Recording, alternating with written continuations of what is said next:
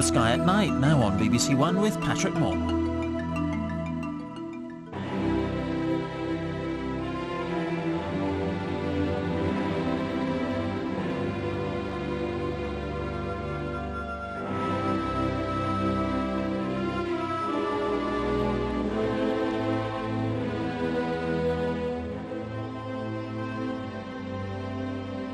Good evening. Well, the great English eclipse is over. I'm afraid we were clouded out, but we have some magnificent pictures sent in, and I'll show you a selection of those later on in the programme. But first of all, I think it's time we pause to take a look round the sky. What can you see for yourself? And there is plenty to see. So in the evening sky now, let's begin with the summer triangle, made up of three bright stars, Vega in Lyra, Deneb in Cygnus, and Altair in Aquila. They're still quite prominent, and of those, only Altair actually sets over Britain. Now, the name of the summer triangle is completely unofficial. I gave it in the Sky at Night programme, I think 40 years ago now, and everyone now uses it. But of course, that applies only to us. In the southern hemisphere, it is the winter triangle. And here's a view, as you see it now, from Sydney in Australia. The triangle stars are there all right, but of course, Altair in Aquila is now the highest of the three, and Deneb and Vega are low down. Also there you see constellation of Pegasus, the flying horse, and that's also seen from our own hemisphere, and really Pegasus is our main autumn constellation. Easy to find now, high up in the south after dark, and the four main stars make up a square, and they're very easy to find, even though some people expect them to be smaller and brighter than the square really is. In mythology, Pegasus was a flying horse, and there's the picture of the horse in a rather undignified upside-down position. Now, the four stars in the square have been given names, Alpheratz, Alganeb, Sheet, and Markab, and they are not alike. In fact, if you look carefully, particularly with binoculars, you see that three of them are white, and the fourth one, Sheet, is orange in colour, and that shows its surface is cooler than the rest. Also, Sheet is slightly variable. Sometimes it's a little brighter than Markab, a little fainter, so look tonight and see just how it is.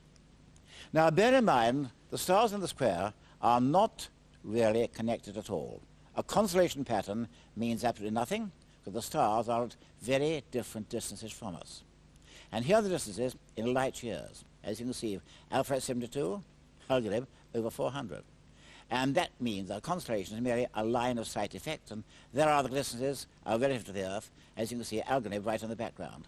And although Alganeb appears the faintest of the four stars, in fact it's much the most luminous.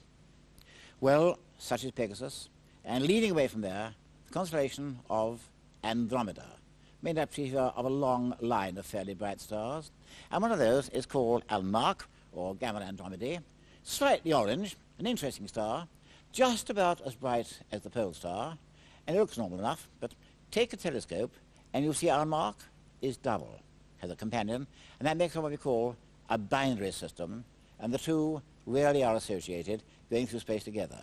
And in fact, the fainter of the two is itself a very close double. But the most interesting thing in Andromeda, unquestionably, is the Great Spiral, M31. M stands for Messier, the French number Charles Messier, drew up a catalogue, weight 781, and this was his number 31. And this can be seen with the naked eye as a very faint patch. Binoculars show it well, and photographs taken with a large telescope, well, here it is. And that is well beyond our own system. That is a separate galaxy, more than 2 million light years away. We're seeing it therefore as it was more than 2 million years ago. And it really is large. Our Milky Way galaxy contains roughly 100,000 million stars, and M31 is larger than that. Therefore, I wonder how many Earths are in that thing. Also, its spiral, although the spiral is not well shown, it's age-onwards, but other galaxies do show the spiral form even better. Here is the Whirlpool Galaxy, the hunting dogs, close to the Great Bear, further away, and this really is a magnificent spiral, as you can see from this picture here. And in fact, the spiral forms of these were first seen by the Earl of Ross way back in 1845 with his huge 72-inch homemade telescope he set up at Birr Castle in Ireland. And I'm glad to say that grand old telescope has now been brought back into use for the first time in 1909 and is fully functional again. And right until 1917, it was in fact the largest telescope in the world, and Lord Rosse used that to study the spiral galaxies. Also on view are the two giant planets, Jupiter and Saturn.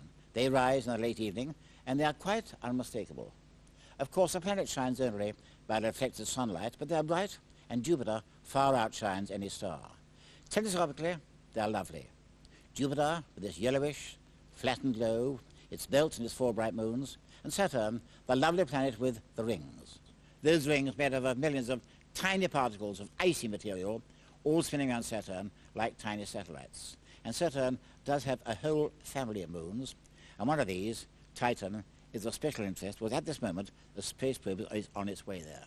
So there's plenty to see in the night sky. And I think time for a few news notes, and plenty is going on. Let's begin with our familiar moon.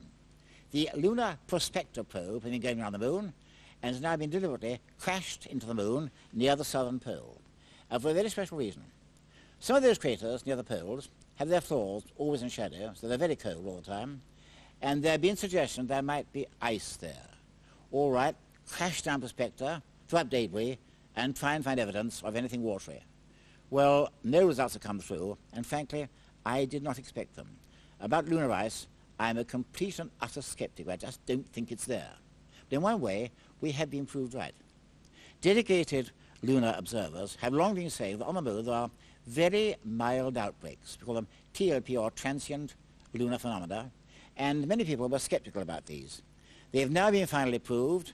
Ernst van Dolphus has found an obvious TLP inside this crater here, Languidus, and we now know that although anything on the moon is very mild, the moon is not totally inert. Though, of course, any major outbreaks there go back for several thousand million years. From the moon onto the red world of Mars. Not well seen now. It sets very soon after the sun, but it's very much in the news. The Mars Climate Orbiter probe has been going there and dipping in and out of the Martian atmosphere and slowing itself down. And the Mars Global Surveyor probe has been going round and round, taking photographs of the area near the Martian South Pole, where a Mars polar lander will come down this December. A flattish area, and you can see there an impression of it. There's a map of the area. You can see the landing site it is. There it is, a most suitable place. Again, a more detailed view. And that purple ellipse there indicates the possible landing site error. So, well, we'll look for ice. Will it find any?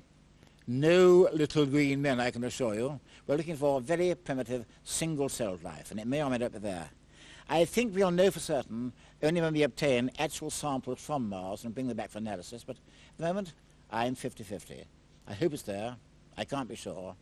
Polar lander may help us at least in finding out. A different kind of probe, Cassini-Huygens, now on its way to Saturn and its big satellite Titan. It's just passed the Earth over 700 miles and it's now on its way out there. And we hope we'll drop a probe, Huygens, onto the surface of Titan and find out what that curious world's like.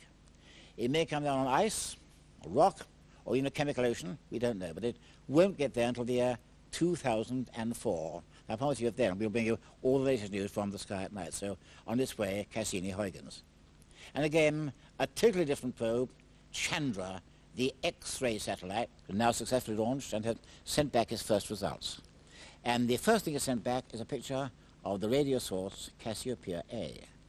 And here's an optical picture of Cassiopeia A. You know what it is? It's the wreck of a supernova, a star that blew up centuries ago, and the other bits spread around, as you can see.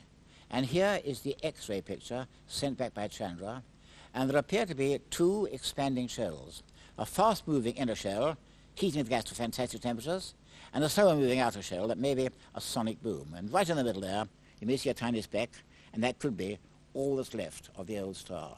So certainly, Chandra has started well, and will carry out a full survey of the sky at X-ray wavelengths. Different again, SETI at home, the search for extraterrestrial intelligence, and people have now joined in with their own PCs, and we now accumulated 50,000 years of computer time trying to pick up intelligible signals from deep space. So far, no luck. It may happen one day, and in the foreseeable future, we'll give a complete program to this and tell how you yourselves can help in this search. And now, back for the last time to that eclipse, August 11th, 1999.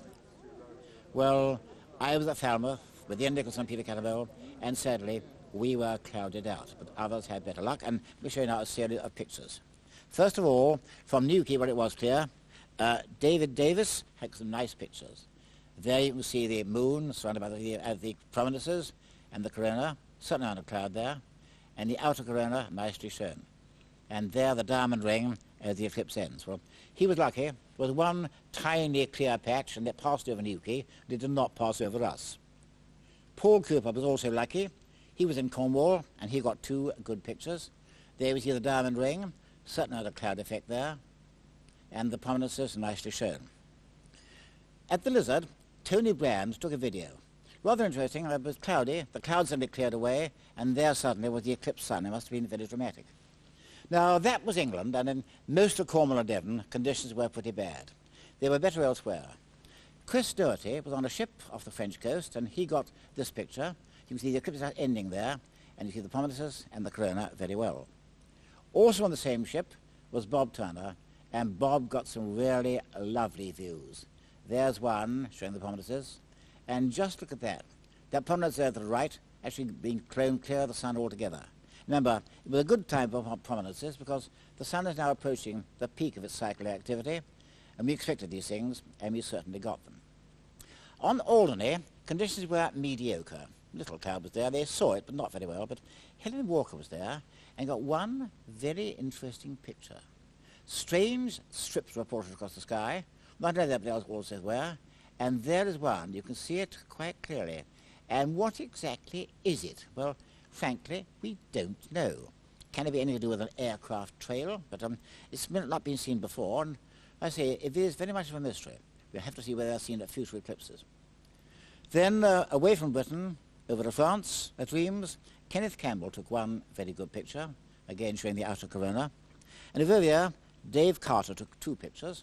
There's one, there's the eclipse sun, and below, to the left, you can see a speck of light, and that is the planet Venus, which showed up very well indeed. Also, he took pictures of the curved shadows cast through the leaves of a tree when the sun was a crescent form, and you get those at every eclipse. Also in France, Lee Arnold took this picture, and note those prominences. Well, I think myself that the prominences this time were better than at any recent eclipse. They really were superb. Germany, mixed fortunes there. At Munich it was actually raining, but there was one break in the clouds, and some people had the strange experience of seeing the eclipse sun when they were sheltering from the rain. But conditions over in Romania were really good, as you thought they might be. Kevin Smith was there and took a lovely series of pictures near the end of the eclipse. There the diamond ring increases, and then the corona fades away. Steve Ford also got two very good pictures from Romania. Conditions there were good. Here are Steve's pictures, a diamond ring, and a very good one showing the prominences. But of all places, probably the best results of all came from Turkey, and John Grieve was there with three superb pictures. Again, the corona, as you can see, that one, and the prominences there, and one of the diamond ring effect. Also in Turkey was Douglas Arnold, so well known to us all. You expect him to get good pictures, and he certainly did. Look at this composite showing the eclipse over a Turkish mosque. That was worked out afterwards, of course. And then the pictures themselves, digitally computerized, the structure of the corona and the prominences there. Different exposure, even better brought out.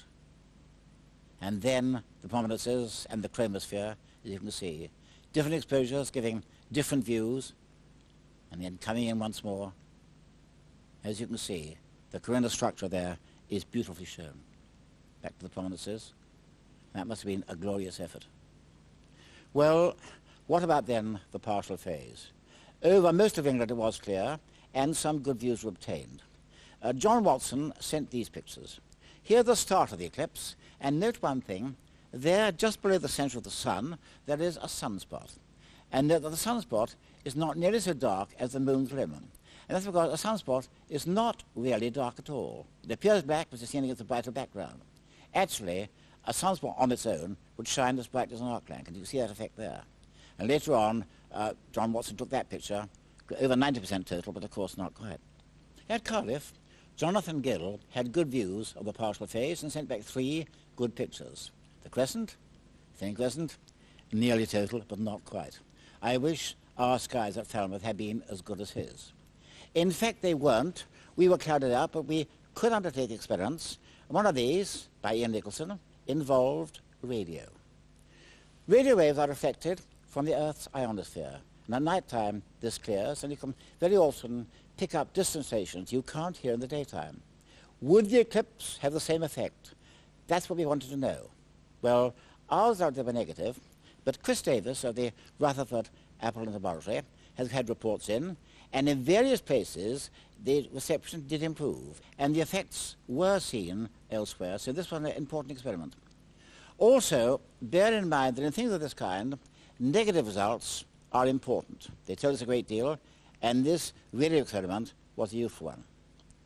Also, down at Falmouth, Peter Gattermole plotted the changing light. And you can see that his curve there, a sudden drop in totality. It was quite eerie, believe me. And David Parker had his weather station working. See here, solar energy in yellow, temperature drop in orange, and interestingly, the temperature lags solar energy quite markedly so. So the experiments were useful, and they all worked very well. But what about us down in Falmouth?